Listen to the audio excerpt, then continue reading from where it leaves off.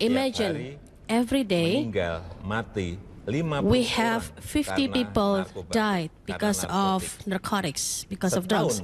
In 1 year, it's 18,000 people who died because of narcotics. And we are not going to compromise for drug dealers. No compromise. No compromise. Keputusan hukuman mati itu ada The decision of death penalty is on the court. Bisa meminta But they can ask for amnesty to the president. But I tell you, there will be no amnesty for drug dealers. So no relief for the Australian? No?